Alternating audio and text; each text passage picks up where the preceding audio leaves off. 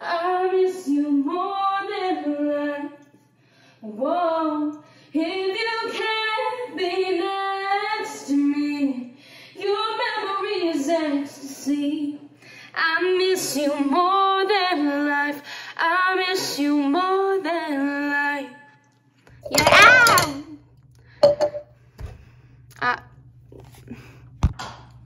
Hi. I'm making a video.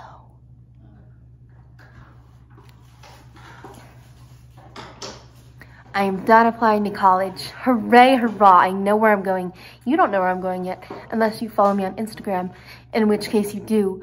Don't go cheat. All right, so today, after many, well, not many, I guess I posted 2 videos in February. I'm sorry, guys. I promise I'll be more consistent this summer. After quite a while of silence, we're going to jump back into the YouTube swing of things with me telling you where I'm going to college. Now, I have actually been sitting in this position with my computer open for probably an hour and a half filming a video all about how I apply, like the actual application process for colleges, portfolios for film school, tips and tricks, essay advice, things like that. It was really discombobulated and long, so I'm gonna hold off on posting all of that. If you're interested in my takes on that, let me know and I will put it out. If not, no worries. There are a lot of videos like that on the internet, but if you'd be interested in my 2 cents, do tell, and I will sort through all the footage I filmed and try and make something coherent and cohesive. I'd like to preface with talking briefly about my experience with college videos and admission videos on YouTube. Tends to be pretty negative, very dramatized. That's okay. Like that's just how it is. The college industry, it is a bit of an industry, specifically in that the United States has become massive, and there's so much prestige associated with schools and so much importance placed on the name of the school you're going to. Then I think a lot of the time, the actual purpose of school, which is hopefully to be a stepping stone in your life to whatever you want to do next, whether that's social, personal, academic development, it usually becomes the main focus instead of that idea of a bridge. And it is very exciting, you know, it's your first leap out of high school. Oftentimes it's validation for all the work you've put in, but I think it can be damaging too. Both can be true.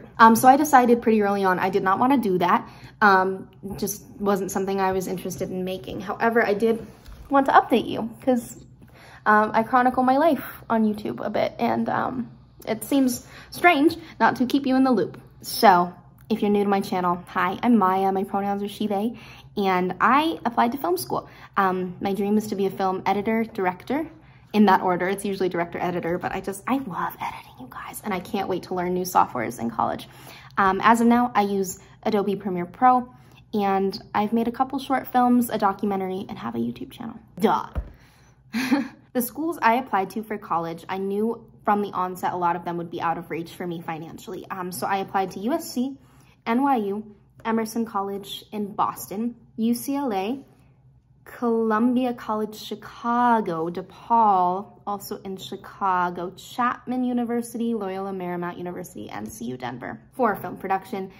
Where BFAs were available, I applied for the BFA. If BFAs were not available, I applied for the BA or BS. I knew going in that a lot of these schools just weren't going to be options, even if I got in with finances. I exist kind of in the middle socioeconomic bracket for colleges, where my parents have saved quite a bit for me, which I'm incredibly grateful for. I also don't apply to most financial aid that's need-based, but I don't have enough money to afford all of college for schools like USC and NYU, which are just astronomically expensive. $88,000 a year is how much it would cost for me to go to NYU. Where I am financially in terms of college is a good place to be, and I'm incredibly grateful for it, but it does mean that some of these schools just weren't gonna happen, and that's okay. I mean, it's unfortunate, but it's okay. We'll start with the smaller ones. So we'll start with DePaul in Chicago. DePaul is a pretty good school. I think it oscillates in and out of the top 20 film schools in the US, and it is where Karsten Runquist went, who's a YouTuber I really enjoy and a podcaster. And that's how I learned about it. And so I applied there. It was very much so a safety school for me, as was CU Boulder. I live in Colorado, another safety school. CU's program is also pretty good. However, your first 2 years of school for film are not production based. They're heavily media studies focused, which is super cool. It's just not what I want to do. Next, I applied to Columbia College Chicago, which is the first place I heard back from.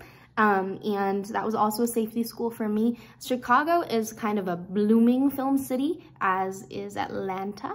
And so those two were ones I was interested in being in. On the other hand, Boston is like not much happens that I know of in Boston for the film industry. Emerson is located there. I applied there.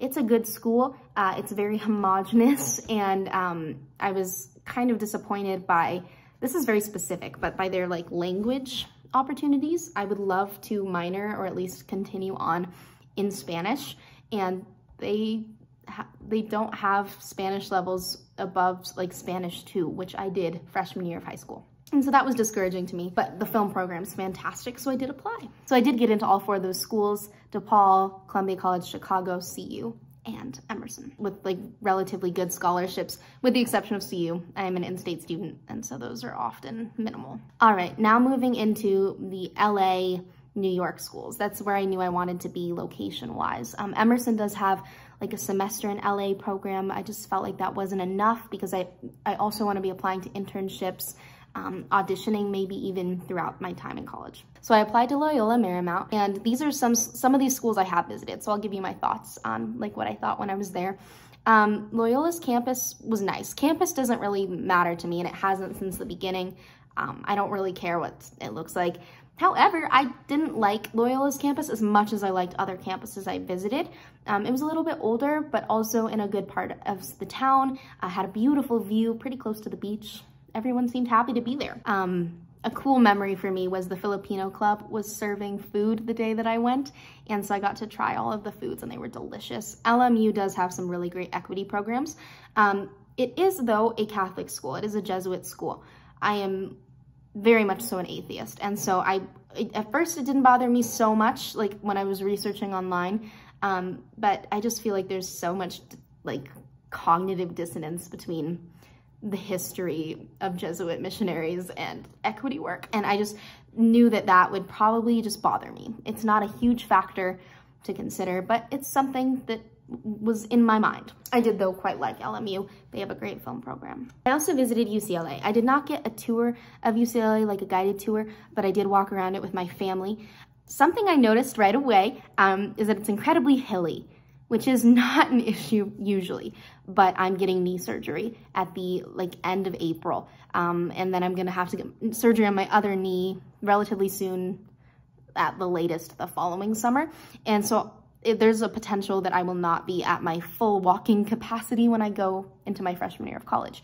And so that was something to keep in mind. Other than being really hilly, I have no complaints about UCLA. Gorgeous, very diverse school. Architecture is stunning. The bookshop was incredible. My grandma went there for 3 years. She did drop out of college, but it was fun listening to her stories and what she remembered seeing compared to like what I was seeing now with updates and innovations and stuff.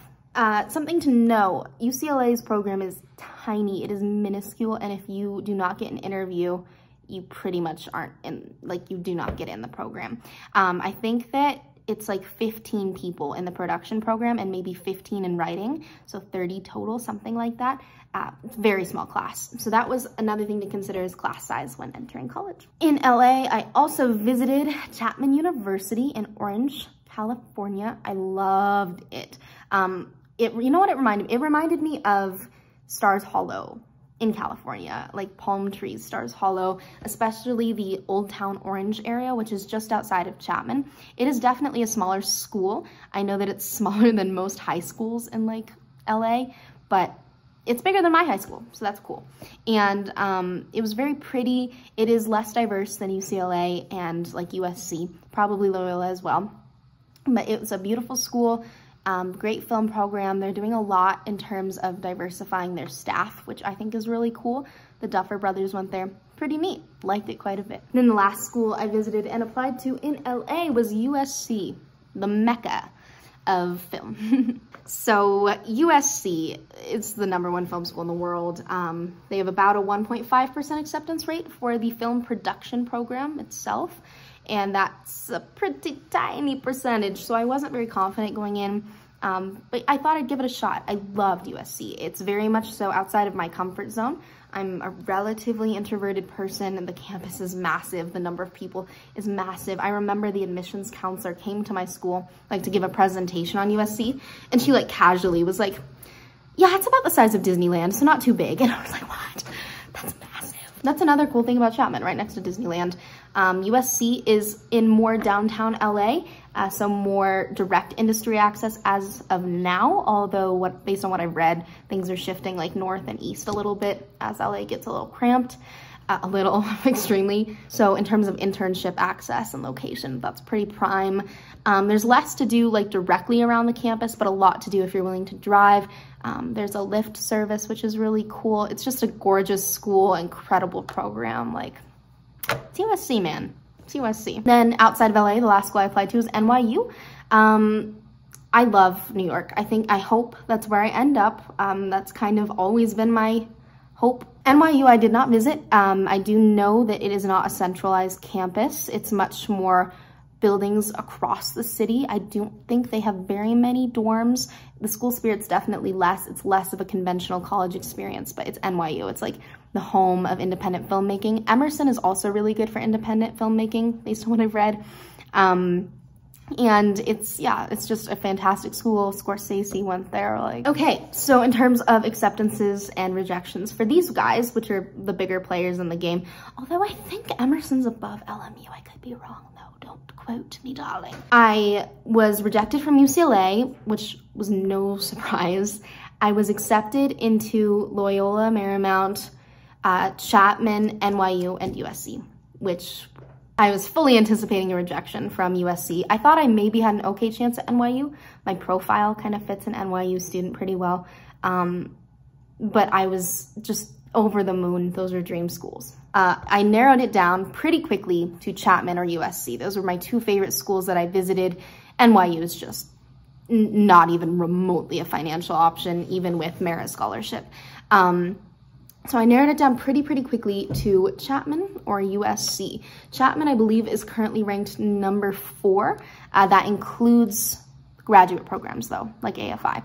And it surpassed UCLA this year. They're growing really quickly. Stephen Gallagher was just elected/appointed dean position for Dodge College, which is the college for film. He's the Hollywood Reporter guy that everyone thinks look like Mr. Bean. Not the best interviewer, but seems like a promising dean. And then USC is USC. You know, it's a dream school. It's brilliant. Its academic reputation's over the moon. The school spirit is pretty much unrivaled. It's just an incredible school. My dad is a little bit of a nerd and I love him to death for it, but we decided that we would do a spreadsheet with like weighted columns on important factors, things like that. So here's what I considered going in. Campus size, student body, not super important to me. Campus comfort, so just like feeling right. My dad described Chapman as feeling very much so right. I felt like USC would be more of a challenge for me in a good way. I think it would challenge me to push outside of my shyness and to really put myself out there. We talked about area around campus, proximity to industry action, which is pretty vague, but internships. And then that directly correlated to internships opportunities. They're all pretty comparable here except for size so far. Then I had academic reputation outside of film, teaching model. This was important for my dad specifically. USC uses a lot of graduate students for the first 2 years and Chapman is solely professors. Program concentration, USC is more general, Chapman's more specialized. The time it would take me to get a BFA, this is very important to me financially. I need to graduate in 3 years pretty much if I don't want to go into debt. USC gave me very minimal scholarship. Chapman gave me a very large scholarship. And so if I graduate from Chapman in 3 years, I will have no student debt. If I graduate from USC in 3 years, I'd have about $70,000 to $130,000 in debt for a film degree, which seems a little irresponsible, just given the amount of money or the lack of money that I know I will be making right out of college. Next, I had dorm life. really unimportant to me. A bed and a bathroom. Ease of travel to and from Colorado. I'm not anticipating going home a lot, but LAX is a train wreck. Support for filmmaking. This was also important for me to consider. So what I mean by this, and what my dad meant by this, is the amount of money the school puts into or offers in scholarship for films that students make. USC films are almost entirely student funded. They're very minimal scholarships, and films can get expensive. I've figured out thus far a way to keep my productions at a zero cost, or like $10. That's not going to be the case when I'm working with other people and creating more professional level films. When I'm doing everything myself, it's much more manageable. But filmmaking is super collaborative. That's what I'm excited about. It requires funds and location scouting. Chapman has much more scholarship opportunity in that area. Networking connections, USC obviously rivals. Technology, quality, and quantity, they're pretty comparable. Extracurriculars, USC is over the moon. Chapman's okay. Diversity, equity, USC triumphs again. Then this is some stuff I talked about with my counselor. Options for creative filmmaking versus strictly commercial. It's a hard balance, right? Because you want to make money doing what you love. You want to make money pursuing your film career path, whatever career path you're going into. But you also want room for original vision and creativity. Chapman allows for a little bit more of that than USC. USC is incredibly commercial, very into like the franchise game. And then this kind of plays into the support for filmmaking, but senior thesis film opportunity.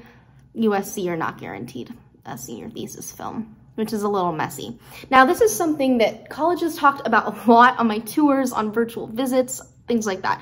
Ownership of work. At the end of the day, intellectual property is super valuable, and that is something to consider, but you're probably not gonna make your best work in college. Hopefully your like breakthrough film won't be in college. And even though you are not receiving payment or intellectual property for your material, your name is still linked to it. Although it is USC's property, Ryan Coogler's name's attached to it. Same with George Lucas, things like that.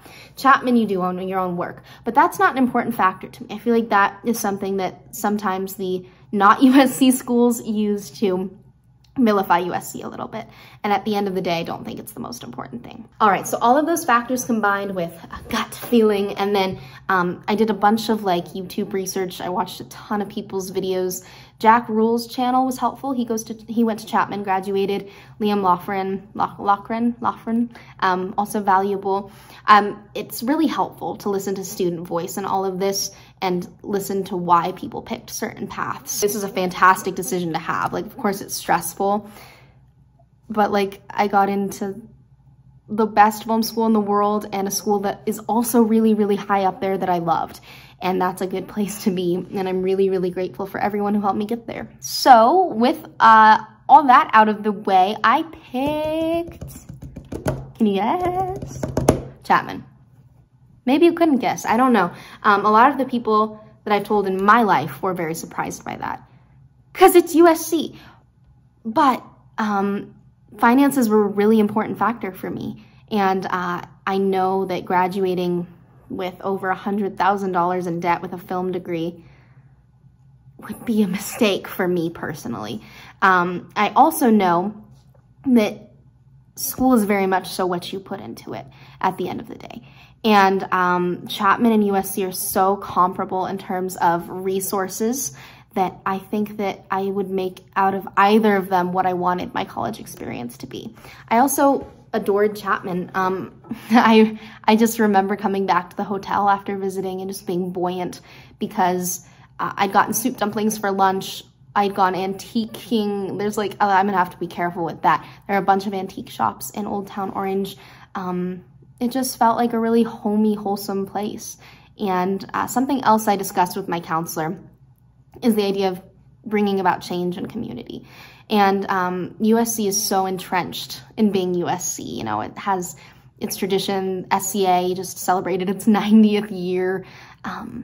It's very much set in stone. Chapman, I feel like there's a lot of room for growth. I feel like a lot of that is being led by faculty, by the new dean, by diversity initiatives, but that there's a lot of room for students to keep pushing that growth. And I'd like to be a part of that. I'd like to help make systems that are meant to foster creativity truly that way, and less commercialized and more focused on storytelling. That's what this is all about. Again, this was a fantastic decision to have to make. I had an interview with USC, which I had, the film school, which I hadn't heard about before. So I was kind of worried. I was not sure if that meant they were like on the fence or if they had questions, but I ended up having an interview with a fantastic adjunct professor in the directing program at SCA, and she was wonderful. And I'll regret not being able to meet her, but hopefully just through film, I'll have the chance to meet a bunch of people and make a lot of connections and friends. So that is my plan. I'll be going to Chapman University in Orange County for film and television production with an emphasis in editing and sound design. So I'll be moving out in August. I did my housing application today. It's pretty crazy. I'm gonna be a real person soon. I only have 31 days of school, like actual physical high school left, which is so weird. Like, I'm so glad, like I'm so tired, but I know I'll be sad. I know I'll miss my people. So I'm trying to spend as much time as I can with them safely in the last few days we have.